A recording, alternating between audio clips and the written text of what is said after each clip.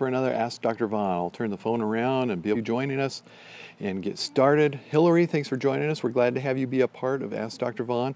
Mario, we're glad that you're here also. Good to see you. Namaste Man, or is it Namaste Man? Buttermilk 1995, thank you. We're glad to have you here. Hi, Mario, glad to have you. And I thought we'd take some time here. Now, if I get a call, this will end suddenly and I won't even know what happened. Empire City Ray, thanks for joining us. Oh, I'm sorry you're bored. I'm glad that you came here, though. We're going to have an interesting, stimulating discussion. Yes, we are. Hi. And Empire City Ray, good evening. So, we have some time here if you guys have any questions. Kenny Urum, thank you for coming. Hey, good to see you. And Nice Girl, I believe that is. Thanks for joining us. We're glad to have you here, too. Hey, Mario. Howdy. Good to have you here. You guys have anything, any particular burning questions that you wanted to ask today? If so, shoot. If not, we can talk about, just whatever is going on. We had a busy day at work today. Some of you saw Dr. Vaughan over the lunch hour talking about his day and dropping burrito droppings in the hallway. I got after him about that. Danielle, thank you for joining us. Matt, Addie, we're glad to have you here. Boy, a lot of our regulars. Good to see you guys. We're glad to have that. And if you aren't a regular, if you've not been a part of Ask Dr. Vaughan, just swipe right to follow, and we'll get some questions going on, some good discussion here pretty soon. I see hearts already starting. We haven't even really gotten into any subjects, so that's really good. Okay, here we go. Empire City Way. Saw last scope video. Great comment about irregular PMS cycle. You said no TV in the bedroom once. Why? I said that, Matt Addy, because we find that just the presence of the television in the bedroom correlates with worse sleeping patterns, probably because it's being used at some point. We also have this thing that we find of needing regular sleep-wake cycles and regular sleep-wake locations. If you're doing something else in the location where you're supposed to sleep, it actually impairs with sleep when you're trying to sleep. So that could be if it's a place where you play video games or watch television, and then you're trying to sleep in that same place. Being in that place, there's something about it because of the activity you do there that makes sleeping more difficult. So that's why we say no television in the bedroom. And at the same time, we say no sleeping on a couch in the living room. Use that for television or reading or whatever. Prefer doing procedures or figuring things out? I actually like both, but I think I prefer the procedures. I think I like working with the hands a little bit more. You thought it was a digestion thing. Nope, not a digestion thing. And I'm sorry that Mario's hands hurt. And thank you for those hearts there. That was pretty cool. Oh, that's a pretty color. In contrast to the other colors on the screen with it, kind of goes well with the bushes there. That's kind of cool. Whoever's doing that, keep it up. I like that. Well, I like all colors of hearts. I don't mean to discourage anybody else from doing hearts. Okay, I'm sorry I missed one of those things. Oh, about procedures versus figuring things out. I love it when I feel like I'm able to reach a definitive, especially if it's a unique diagnosis, that's pretty cool, or if it's something that I just pull out of the back of my mind from way back in residency or even medical school. And amazingly, 19 years after getting out of medical school, it still happens that I'll see something and I'll know what it was from all the way back in my training. It's really cool. There should be a female scope like a male scope topic someday. We can do it now, Empire City Ray. Which would it be, female or male? You guys decide, and we can just go down that direction. I'll be glad to. Actually, for male issues, we also have another Periscope doctor. What is his name? Do you guys know him?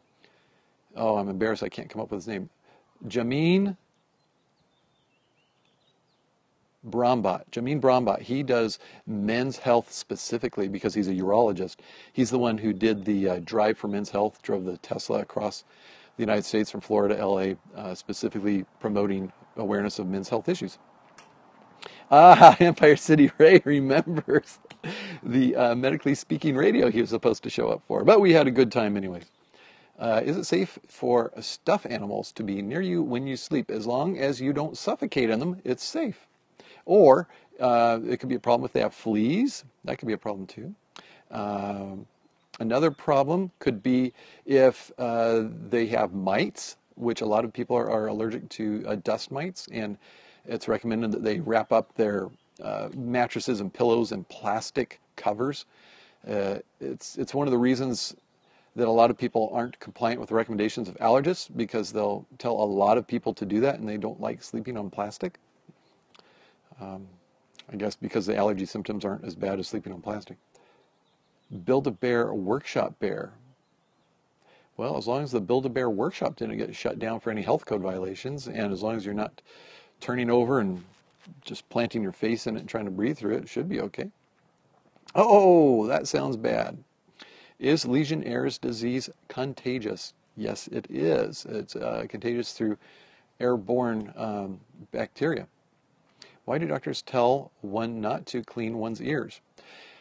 The reason I do is because ears do a pretty good job of cleaning. You're talking about just the canal, not the outside ear, but the canal, because they naturally usually do a good job themselves of cleaning themselves out. The wax naturally flows. There's a flow to it. There's little cilia, which are little hair-like structures on the cells lining the canal, and they move the wax along from inside to outside. We get problems when people do anything to disrupt that, like sticking a Q-tip in, and then it packs the wax in. Q-tips are especially poor at cleaning ears, especially inside the canal, because the diameter of the Q-tip is not that much smaller than the diameter of the ear. So you'll get a little bit of wax, but you are not getting half of the diameter of the wax at least, because there's no way to get to it with the Q-tip. You're going to be pushing it in. The innermost diameter of the ear canal, that wax gets packed in. And then when I look in ears, I can tell who's used Q-tips, because you get this nice concave, rounded wax plug that has these edges that come up from the middle, rounded toward the outside of the ear along the canal wall. And you can see that's the shape that's left from sticking a Q-tip in there. Well, a knitting needle sounds like something my dad did with a key once. Is it safe to eat pickles? Safer to eat them than to stick them in your ear. Yes. Now, pickles are very acidic and full of sodium, so that you can have some problems. Some people can really get hurt by them. Q-tip information is wild, even more that you docs can tell when we use them. Yes, we can. We can tell sometimes when people use bobby pins too, because we have to repair the ruptured tympanic membrane or eardrum that it can leave behind. Yeah, ears are interesting. I've had some fun with ears over the years, ear canals and things that go on it. He only eats half the pickle. I guess that means you get half the sodium and half the acidity from the vinegar. I have actually made out a little yelp sound once when looking in an ear, when I looked in and did not expect to have the cockroach looking back at me. That was an interesting one. What was your major in undergrad? I had two majors. First, broadcasting for a year, and then just general biology. And got a BA in general biology at Northwest Nazarene College, now called Northwest Nazarene University, because all of these small colleges now call themselves universities. It's just, I guess it's the cool thing to do now. Hence, medically speaking. Oh, should we talk about pickles on medically speaking? Is that what you're hinting at?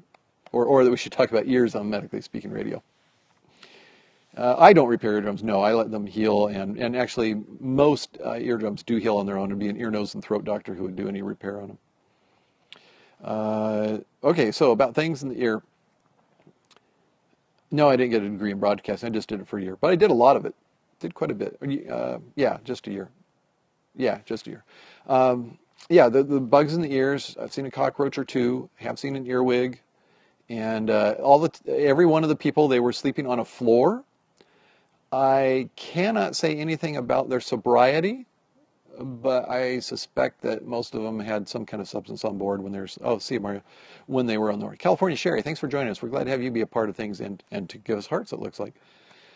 Okay, so it's interesting how we treat the bugs in the ear. I'll go ahead and tell you guys that. What you want to do is stop the movement, because a bug scratching up against the eardrum is one of the most painful things I can imagine going through. Yes, hello, Sherry.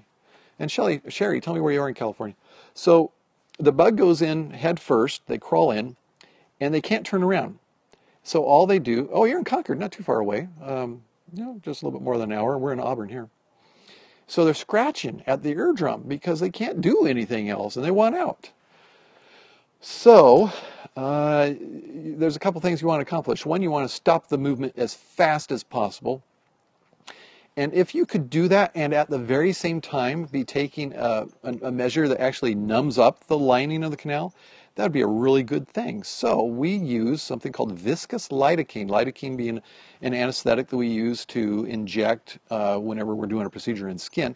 Well, you can get that in a viscous, meaning somewhat thickened liquid form, and you can just squirt that in with a syringe into the ear canal. And that's going to do two things. One, it's going to numb up all of your sensory nerves inside of the ear canal so you don't hurt anymore. And it's also going to plug up the respiratory system of the bug in there, so effectively killing the bug by drowning it. Then at that point, you can just grab it and pull it out with some alligator forceps or some really narrow forceps. And I agree with you guys. The ear stuff, the bugs in the ear, are pretty interesting. I think, for me, my work more interesting than thyroid issues. So some symptoms of thyroid issues. Low thyroid, if it breaks, then we just irrigate it out with water. Low thyroid leads to decreased metabolism rate, and so you're going to have to notice possibly lower body temperature, possibly lower energy level.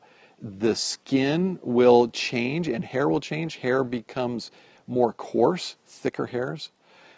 Skin becomes kind of thickened, and with low enough thyroid, you get actual decreased mental function. So people who are in parts of the country where they have low iodine, you'd have this common thing of people growing up with inadequate thyroid function, and they had the term form cretinism, which really makes me wonder about people from the island Crete.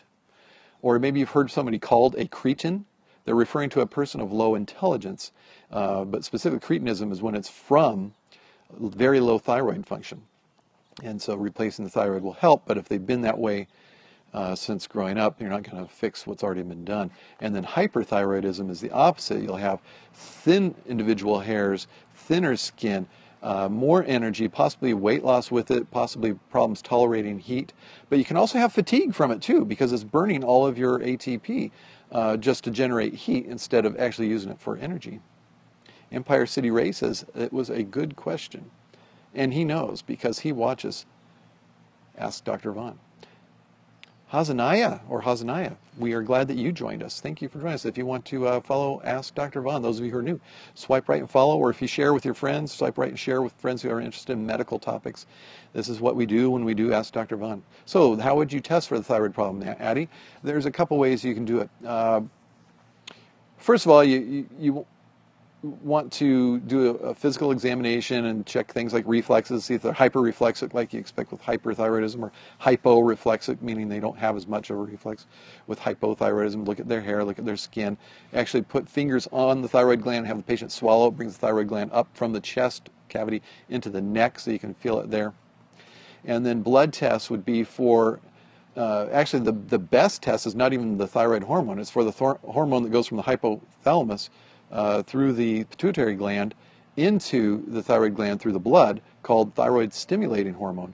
And if that's really high, it tells you the brain is not seeing enough thyroid hormone, so it indicates low thyroid function. If it's really low, it indicates the brain is getting too much thyroid activity, and you have a hyperthyroid situation. And then we also can catch things by checking one of the forms of thyroid hormone called T4, T4 meaning there's 4 iodine molecules on it, as opposed to T3, the active form of the molecule only has 3.